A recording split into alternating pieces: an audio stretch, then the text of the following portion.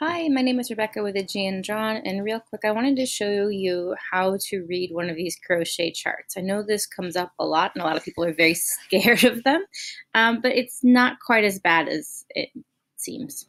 So basically, you're going to need some kind of guide to what these symbols mean, and I know them by heart, but basically, you'll just want to know, what are these little ovals, what are these little lines, and it's pretty easy once you have the hang of it.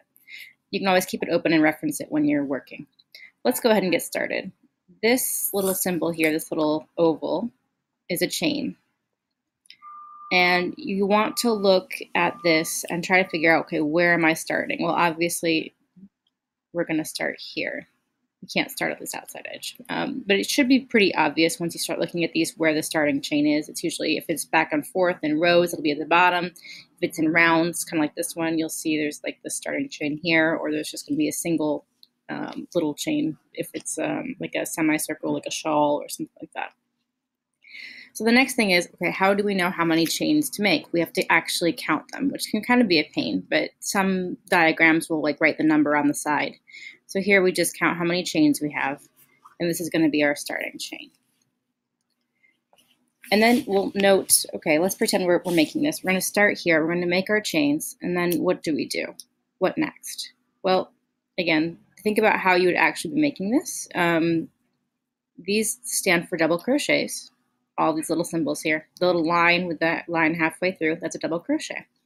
So it looks like what we've got is, 3 more chains that counts as a double crochet, and then we just kind of go around in an oval. So that seems pretty straightforward. You'll note this little black solid dot here. That's the slip stitch symbol. So when you finish a round in crochet anytime, you always end the round with a slip stitch into this one. So it looks like they want us to go this direction. Okay, so we would make our starting chain, chain 3, and then we would start DCing around. Now, how many DC do we put there? Let's look. In this chain, we do the chain 3, and then 1, 2, 3, 4, 5.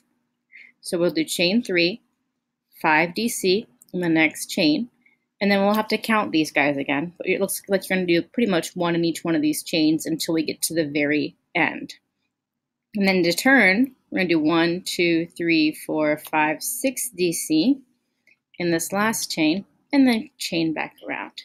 Slip stitch to join, chain 3, and then we have to look again. Here it looks like we are going to DC in the same stitch. Do you see how they're kind of joined in here?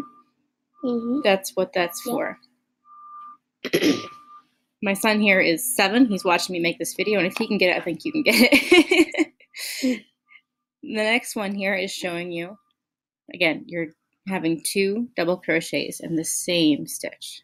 Same thing, same thing, same thing, same thing. So you're going to repeat that all the way around these turning stitches. And then you go down along the edge, all double crochet until you get to the other turning end. And then you double crochet 2 in the same stitch over these 6 turning stitches, and then you double crochet back around, slip stitch to join. And you'll do the same for this next round. So it's actually not too bad. It's not as hard as it sounds. This was a very basic tutorial on this little oval shape. These are really helpful for making like shoe soles or the bottom of a basket or the bottom of a bag. So I thought this would be a good one to get started with.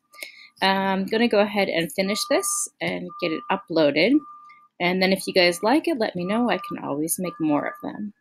Hope this helps, and happy crocheting!